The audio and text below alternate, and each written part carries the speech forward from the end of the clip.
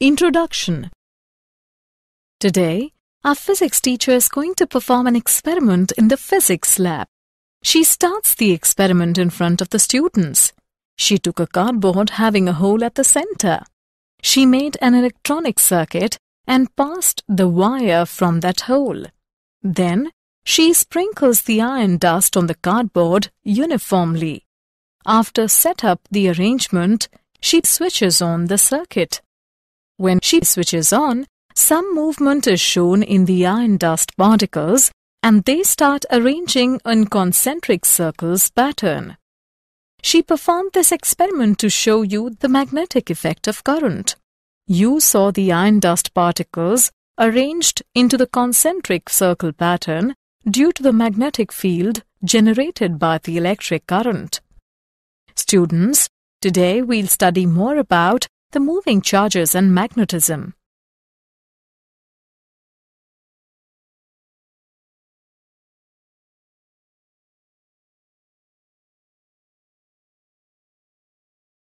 Objectives. At the end of this lesson, you will be able to explain Oersted's experiment, define Lorentz force, define Fleming's left hand and Maxwell's corkscrew rule, calculate magnetic force on a current-carrying conductor, explain motion in combined electric and magnetic fields, describe cyclotron, define Biot-Savart law, calculate magnetic field on the axis of a circular current loop.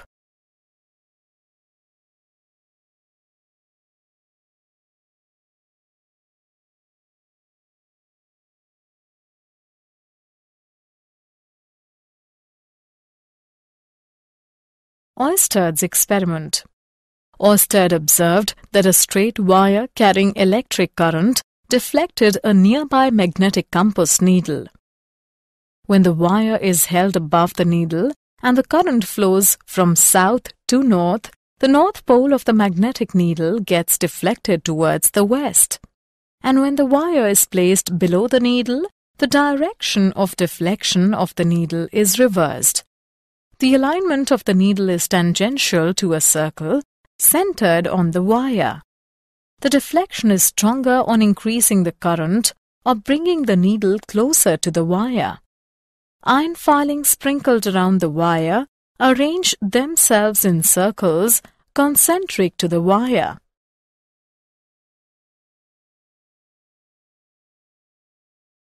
Aurora borealis. It is a natural phenomenon displayed as magnificent colors in the sky in the latitudes near the poles.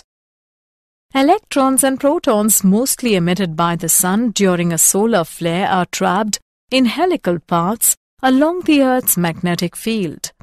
These particles become crowded near the polar regions where the Earth's magnetic field lines are closer.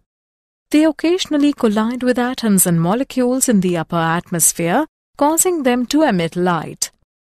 In the north, this phenomenon is called the aurora borealis, and in the south, it is called the aurora australis.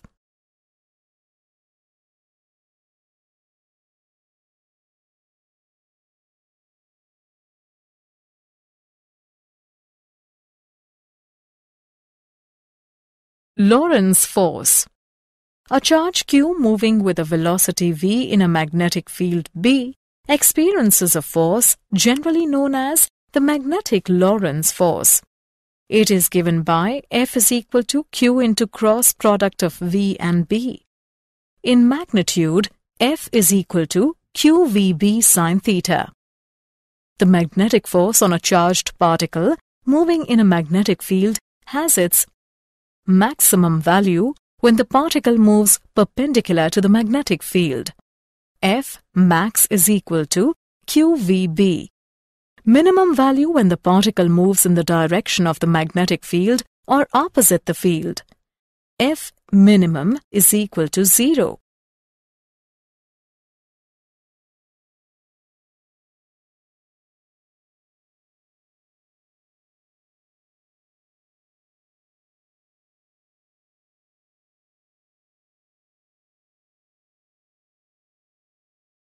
Fleming's left-hand rule. If the forefinger, central finger and thumb of left hand are stretched mutually perpendicular to each other, such that the forefinger may point field and central finger may point current, the thumb will show the direction of force. This rule is used for a current-carrying wire in a magnetic field, such as a wire on the armature of a motor.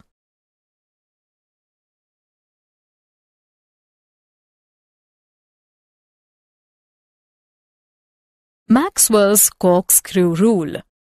Imagine a right-handed corkscrew placed along the current-carrying conductor.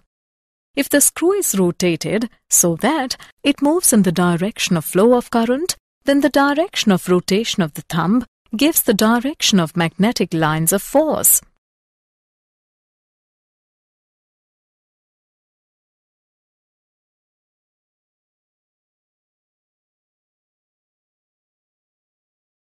Magnetic force on a current-carrying conductor. The moving charge carriers constituting a current in a conductor experience magnetic force when the conductor is placed in a magnetic field. We consider a segment of a conductor of uniform cross-sectional area A carrying a current I in a uniform magnetic field B. We consider a current element I dl of the conductor. The number of free electrons in the element dl of the conductor is NaDl, where N is the number density of free electrons in the conductor.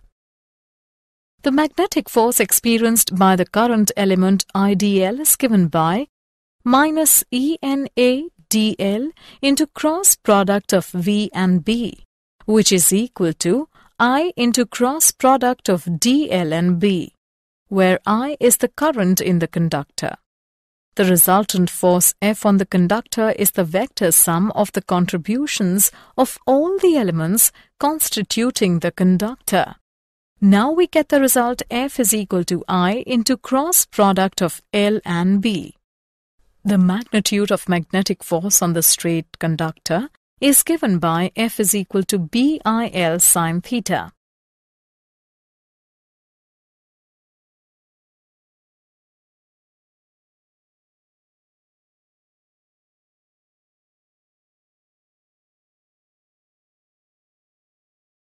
Example. Let's take an example of magnetic force on a current-carrying conductor. A horizontal wire 0.1 meters long carries a current of 6 ampere. What magnitude and direction of magnetic field can support the weight of this wire, where mass is 3 into 10 raised to the power minus 3 kilogram? Let's see the solution. Here, the given values are L is equal to 0.1 meters, I is equal to 6 amperes, M is equal to 3 into 10 raised to the power minus 3 kilogram. Force due to magnetic field on current-carrying wire when the field is normal to the straight conductor is equal to BIL. Weight of wire is given by mg. On comparing these two equations, we get BIL is equal to mg, which can be written as B is equal to mg divided by IL. By putting the values and calculating, we get the value of B is equal to 0.49 Tesla. Hence, magnetic field of 0.49 Tesla can support the weight of the wire. Circular motion in a magnetic field. We consider a charge Q traveling in a uniform magnetic field B with a velocity v perpendicular to B. As the magnetic force always acts perpendicular to v, the velocity of the charge changes only in direction, but the speed v remains constant inside the field. The force having a constant magnitude and its direction is always at right angles to v gives rise to a uniform circular motion of the charge. The centripetal force required by the charge to describe a circular path is provided by the magnetic force. The radius of the circular orbit is given by mv divided by qb.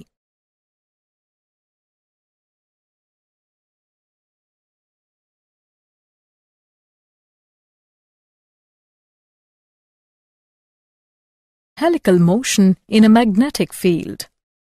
We consider the initial velocity v of the particle that makes an arbitrary angle with the field B. The velocity component parallel to the field remains constant, while the component perpendicular to the field results in a circular orbit. Radius of the helix is defined as the radius of the circular component of the orbit. Radius of helix is given by perpendicular component of velocity divided by frequency, which is equal to m into perpendicular component of velocity divided by qb. Motion in combined electric and magnetic fields. Velocity selector. If a charge with velocity enters a region where both electric field and magnetic field exist in such a way that the electric force and magnetic force are equal and opposite, then the charge will move undeflected in the fields. This can happen with velocity, electric field and magnetic field are mutually perpendicular to one another. Cyclotron. The cyclotron is a machine used for accelerating charged particles such as protons or ions to higher energies. Principle and working of cyclotron. Cyclotron works on the principle that a magnetic field can restrict a charged particle to move in a circular path with a frequency which is independent of its speed, whereas an electric field can accelerate it.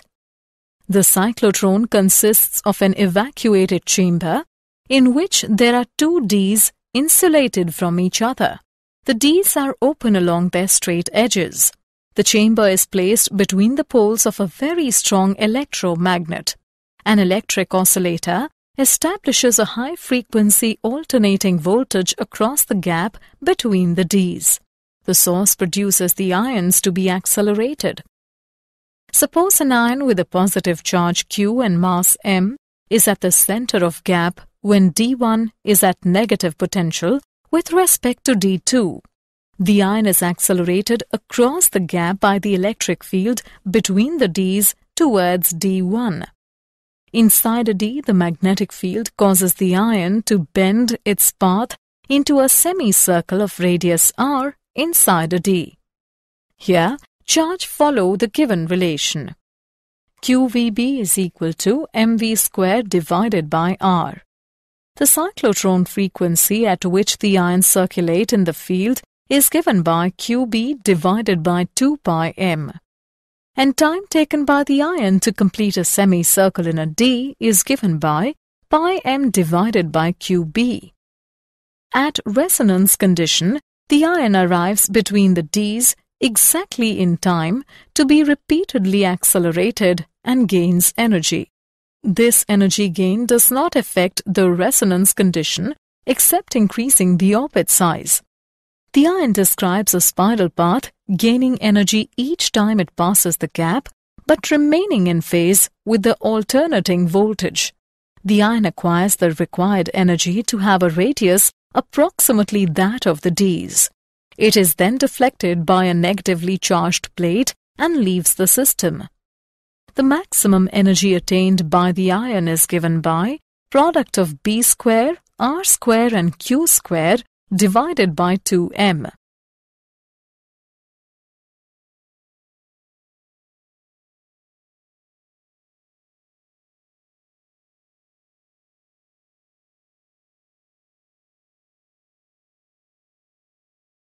Applications and limitations of cyclotron.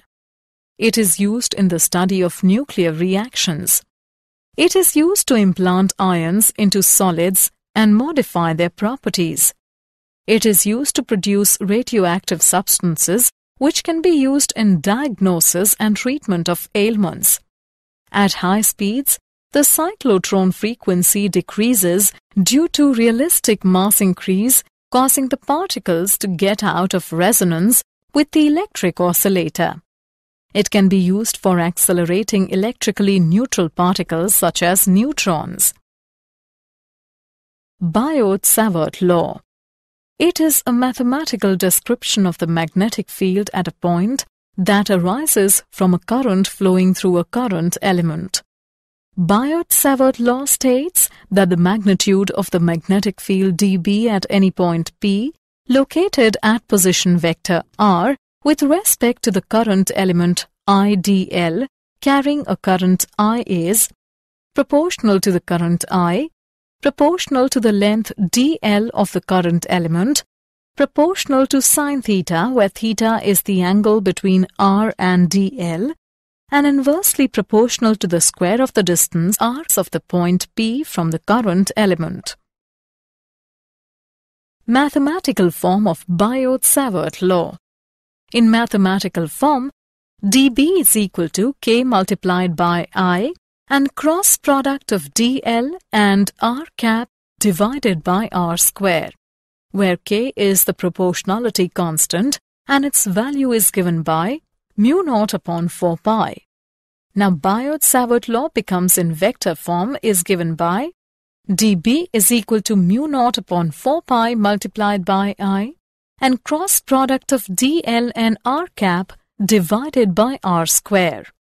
And in magnitude form, dB is equal to mu naught upon 4 pi multiplied by I dl sine theta divided by r square.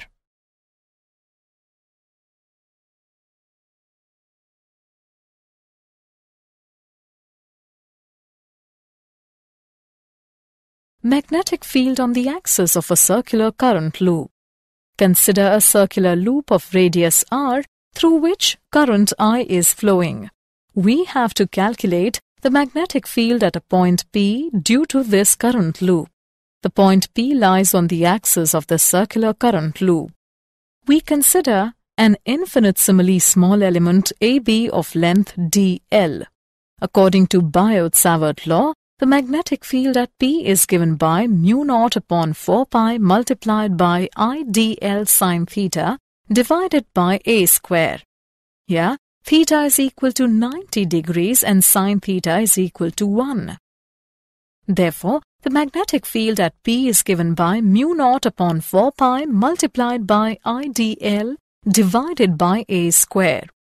The magnetic fields at P due to different elements will be in different directions. All the components parallel to CP get added up while those perpendicular to CP cancel out.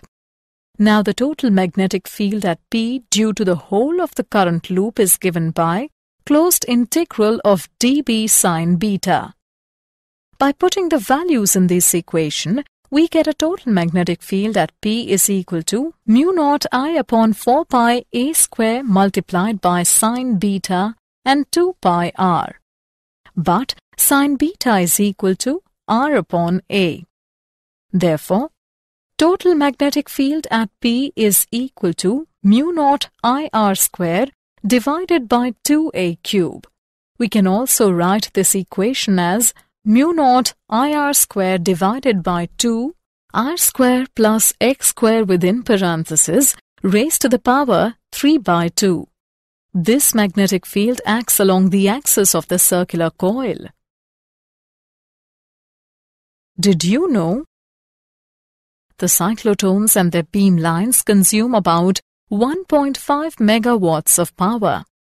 All known magnetic fields have been found to be produced either by electric currents or by atomic magnetic moments or by time-dependent electric fields.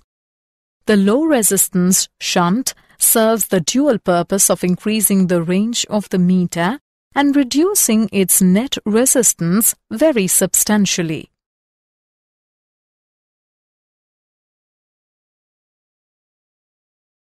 Summary. Let us summarize what we have learned. Oersted observed that a straight wire carrying electric current deflected a nearby magnetic compass needle. The magnetic force on a charged particle moving in a magnetic field has its maximum value when the particle moves perpendicular to the magnetic field. Fleming's left-hand rule is used for a current-carrying wire in a magnetic field, such as a wire on the armature of a motor.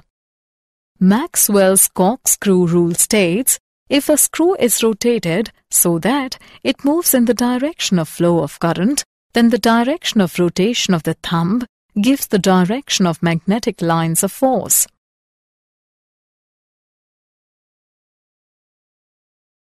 The centripetal force required by the charge to describe a circular path is provided by the magnetic force.